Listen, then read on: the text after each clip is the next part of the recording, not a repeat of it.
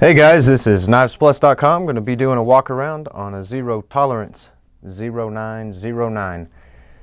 This is a Les George design knife, and it is one heavy knife.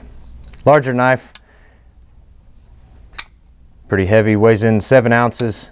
It's almost half a pound on this big guy. Handles are black G10, beveled here and here. Kind of helps with that grip. Close length is 4 3/4 inch. Pocket clip is reversible from either side. It is a tip-up carry. Does have a lanyard here. Nice thick stainless liners with G10 scales. It is a liner lock. Pushes over. Flipper to open it. Blade is heavy enough that it really comes out of there nicely. It is a smooth operating knife. Blade steel on this is S35VN. That is a pretty common steel that they're using in ZT. Great premium steel. Will hold an edge for a long time. A little bit more difficult to sharpen, but if you got a diamond stone and a Knives Plus strop, should have no problem at all.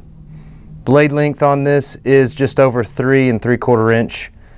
And overall length, just over 8 3/4 inch. Very nice knife.